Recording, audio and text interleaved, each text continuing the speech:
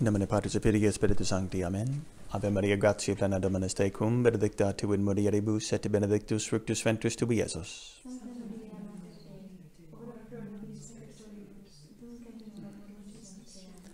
nomine Patris et Filii et Spiritus Sancti. Amen.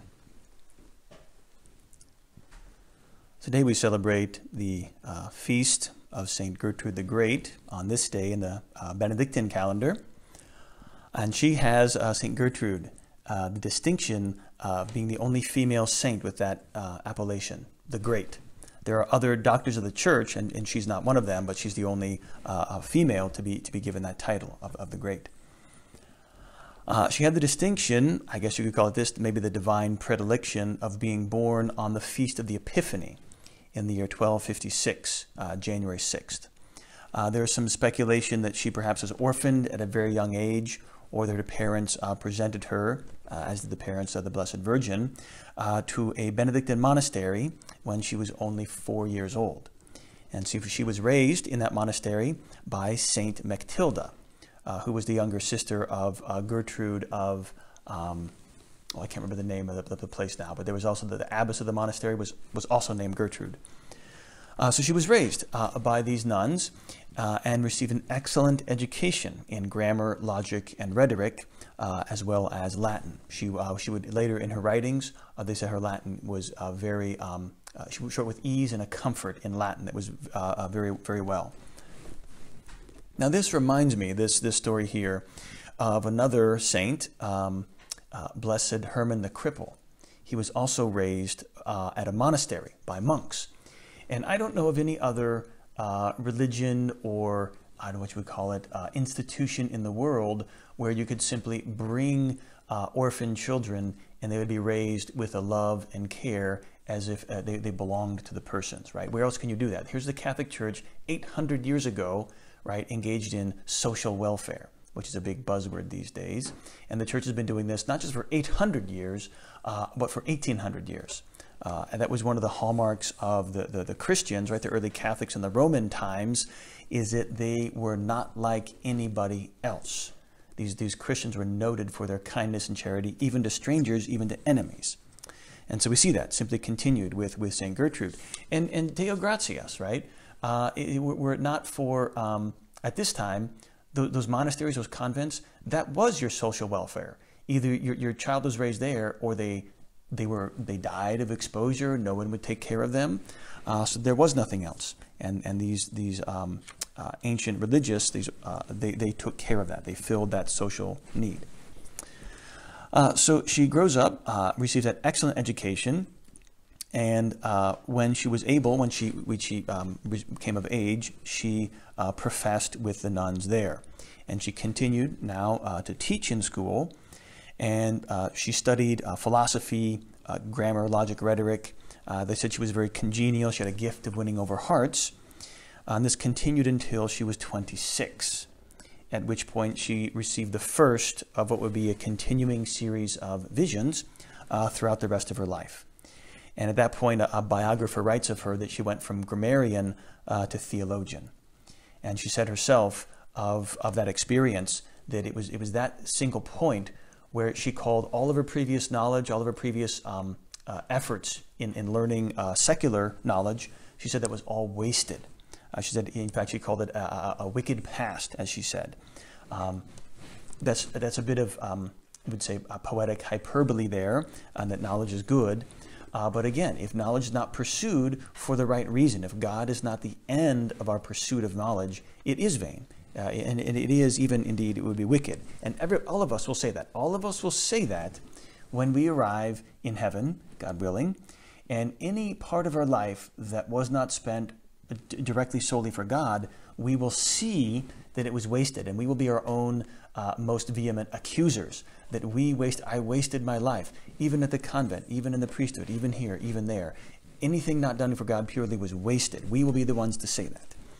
And so that's what happens all the time when you have these nuns and these monks and these visionaries. When they have these visions, they're all unanimous in stating that God alone matters. It's one of the ways you can tell a true visionary. So she continued her life as a nun, an exemplary nun, modeling all the virtues: humility, poverty, obedience, chastity. And she wrote very much. In fact, her writings were very popular at the time, but we have only three primary writings we could say have survived until the present day. There's the Herald of Divine Love, is one of her books. Spiritual Exercises of St. Gertrude is another one. And then the Book of Special Graces, and that's on the graces given to St. Matilda. So she's receiving visions, she's writing these down, and this is at a time, in the Middle Ages when, we can make another apologetics note, the world accuses the church of being misogynistic, right, of hating women, of keeping women suppressed, and so on, to which we have ample evidence to the contrary, Gertrude the Great being one of them. Teresa of Avila, as we know, was a spiritual director to several bishops. Catherine of Siena, a laywoman, she wasn't even a nun, was telling popes what to do. And here, Gertrude the Great, right? She was sought out for her knowledge, for her spiritual direction. So it doesn't matter, right? In God's plan, men and women have their place, but the saints are the saints, and everybody pays them deference and respect because they lead us to God. And she would be one of the first to give, I would say, greater shape to the Sacred Heart devotion. The Feast of the Sacred Heart, the Offices of the Sacred Heart, the Mass of the Sacred Heart was written by, now I'm drawing a blank on his name. He was right before Margaret Mary Alacoque. She was the one who received those visions from Christ, those locutions with Christ. She would flesh it out and make it popular with the help of Claude de la Colombière. But it was, now I can't remember his name. I'm going to remember it later. But he would write it about 150 years earlier. He was working already on getting that devotion going. But Gertrude, she was the one who even several hundred years before was giving indications that this was going to be a devotion in the church in later centuries. She once had a vision, and she was with our Lord, and she laid her head on his breast, mystically speaking, and she felt the Sacred Heart through his breast. And she knew that this is what St. John the Evangelist felt when he had laid his head on our Lord's breast at the Last Supper. And she asked him, why didn't you tell the world about the Sacred Heart in your gospel? And he replied, mine was not the task to tell the world about the Sacred Heart. Mine was to write a gospel that would succeed in testing the greatest intellects until the end of time. But to disclose the secrets of the Sacred Heart is reserved to a saint in later times. So that was a reference to St. Margaret Mary Alacoque. But we have this writing, right, from Gertrude the Great. Bernard of Clairvaux would be another one who would speak about the Sacred Heart. And this is how God works. Is He builds through the centuries. He builds up to devotions, and He builds up to His works. And this is one of the ways that we know that God is operating in the world and in the church. Is you have this marvelous continuity, and you have these foundation, these building blocks being laid over the course of centuries. It's not possible to humanity, right? To any single human being or even a group of human beings, you can't have that kind of unity, that kind of we would say that integrity that is necessary for these devotions. So it's proof of God's operation in the world. So Gertrude the Great had the privilege of doing that, of being part of that devotion to the Sacred Heart. She also had a great devotion to the souls in purgatory. She would write that St. Gertrude prayer, which is said to release 1,000 souls from purgatory. Also, she would write about nuptial mysticism, is the religious sister, the nun as being the bride of Christ. This would be something that perhaps is not thought about much these days, is that nuns are the brides of Christ, but it wasn't always understood to be that way. And so St. Gertrude, very much by her theology, helped to advance that and make that more clear. This is indeed the character of the religious, the female religious, is to be those brides of Christ. And the interesting thing about St. Gertrude the Great is she was never actually formally canonized. She was simply, her sanctity was so great, it was recognized after her death.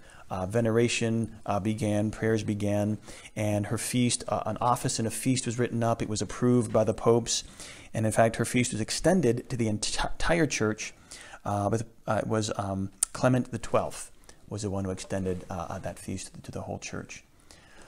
And so, what we have is that example that the saints, God works in the world through the saints, right? What would Christ do if he were still alive? What the saints do, right? And that's what God wants all of us to do, is that the way we make Christ alive in the world is being his hands, his feet, right? His pen, his tongue. That is the way that we be Christ in the world. And we do that by not offering him resistance, right? By letting God's grace work in us, letting him do as he wills in us, by striving to be more and more conformed to that example where he said, not my will be done, but thine. And we have that from the early example of St. Gertrude. At 26 years old, she saw that. And that's a life, right? That's the life that we can live, if it be God's will, by surrendering to him, right? No longer doing what we will, having our goals, our desires, but by having only his. So let us pray to St. Gertrude the Great that we may correspond to God's grace and live that life as he deems fit. God bless you all in the name of the Father, and the Son, and the Holy Ghost. Amen.